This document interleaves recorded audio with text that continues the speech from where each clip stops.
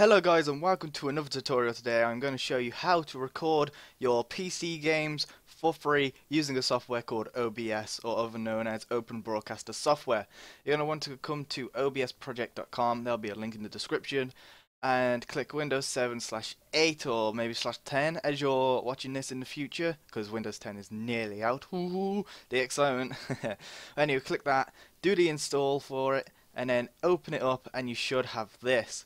Now the first thing you're going to want to do is select a scene, add a scene and name it what you want, and then add your source. So this could be a window capture, a monitor capture like I'm doing now to record this video, could be an image, could be some text, or could be a game capture like Minecraft or something, or Battlefield 4 or whatever game you're playing.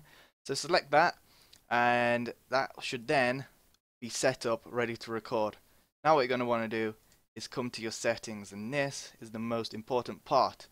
First up, you're going to want to go to encoding, and this is where you're going to have to kind of copy my settings, what I've got, and hopefully these will give you the best quality, I hope. And yeah, so basically going to be wanting to use CBR, enable CBR padding, and use custom buffer size. I have mine at 8,000 and 10,000 because it seems to be decent enough quality. So make sure you have that. For the audio encoding, I'm actually going to just put it as 160 because 160 is decent enough.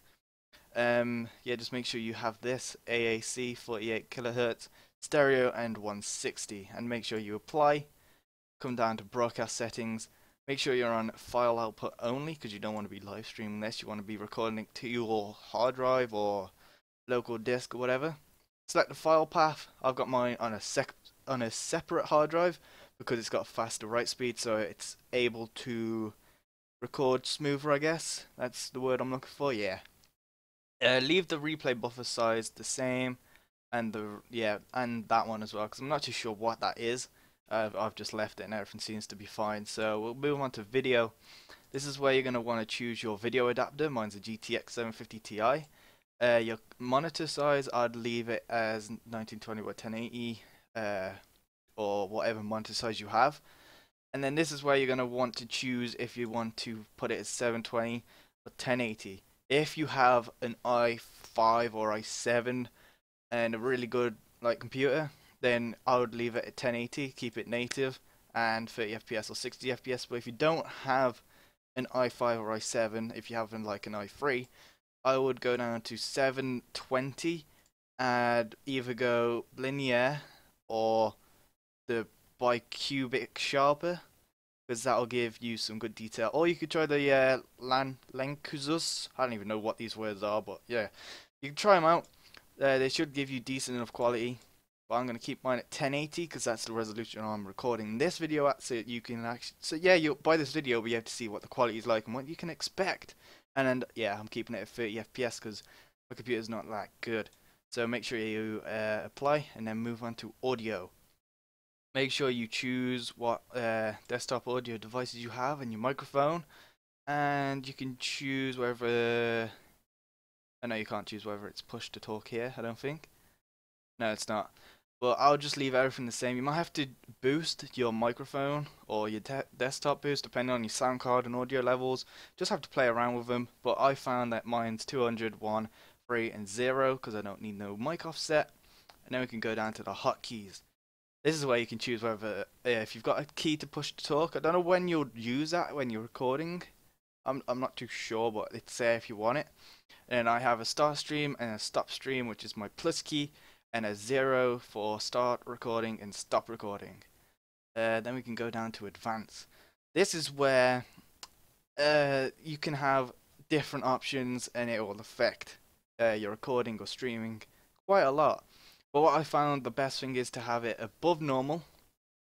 Which other ones do you check? Don't change if you've got a if you've got a i7 or i5, I'd move it down to faster, like what I've got it on now. But if you've only got an i3 or lower, I'd keep it on very fast, what it's already on, or maybe lower. But if you've got a beastly i5, you could go down to fast or medium. Don't go any lower because they don't really do anything. Encoding profile, leave it on high. Make sure you use CFR. And that is basically everything you need to know. You can here we go. You can adjust your microphone noise gate to make sure that when it's silent, it's below the closed threshold, and then when you're speaking, it's above the open threshold. So then you get a nice audio balance, and you don't have any background noise, and it's all nice and clear on the people watching. I think, yeah, that'll do.